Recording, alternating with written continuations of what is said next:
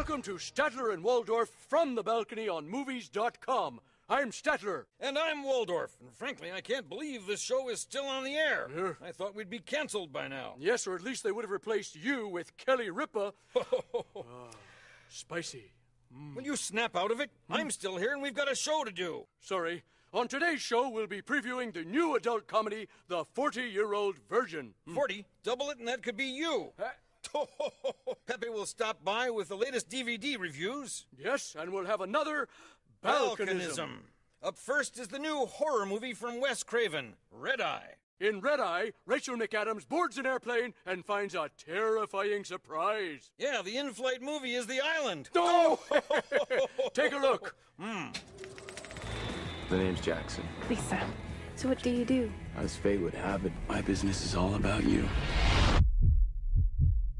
I'm not sure where you're going with this. J.R. Joe Reisert.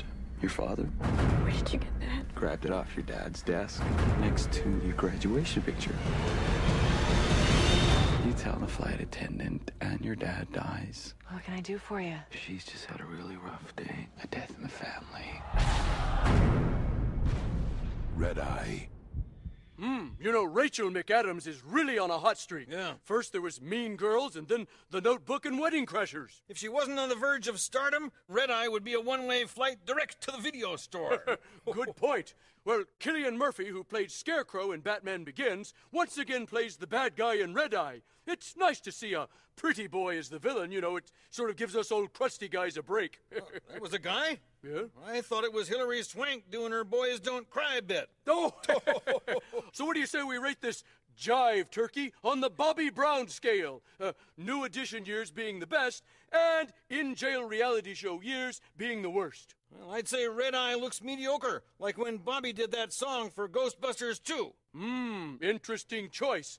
Well, to me, it looks like a train wreck. Like when Britney Spears covered My Prerogative.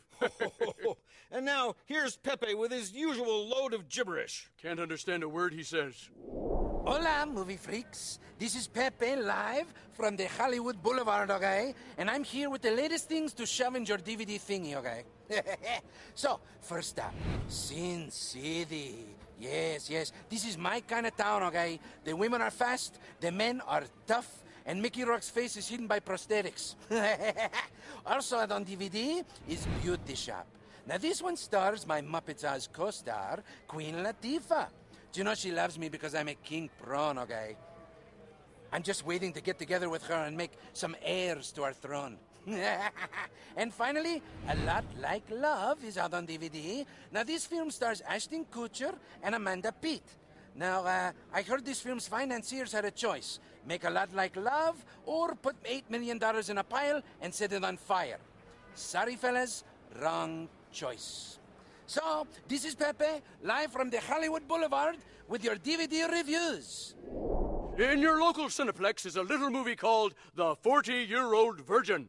The 40-Year-Old Virgin stars that guy from that one movie. Yes. What's his name? From those TV shows. I love that guy. Yeah, he's great. Here's the film. Yeah.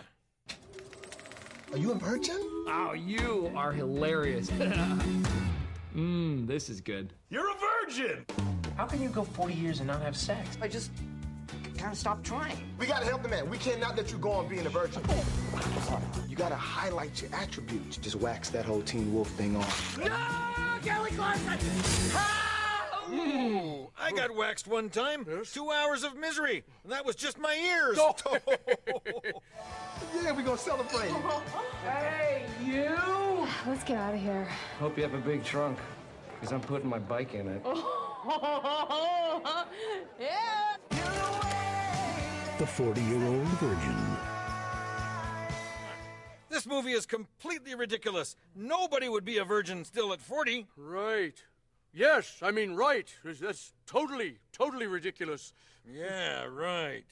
Hollywood's made so many movies about sex, it's nice to see them make a movie about no sex. Yeah, this is the first film to tackle the serious issue of adult virginity. But not the first one to cause it. I'm talking to you, Lord of the Rings. Oh!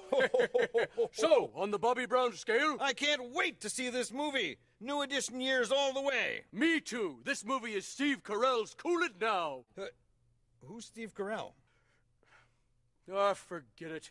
It's time for today's balcanism. Today's balcanism is doggy-dar. This refers to the innate ability of the family dog to sense an evil person in their midst, even when everyone else is completely oblivious. Yes, like those German shepherds in Signs.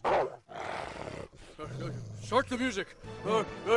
Thanks for checking out Statler and Waldorf from the balcony on movies.com. On the next episode, we'll review the best moments from this summer's movies. Should be a short episode. Oh, See you next time.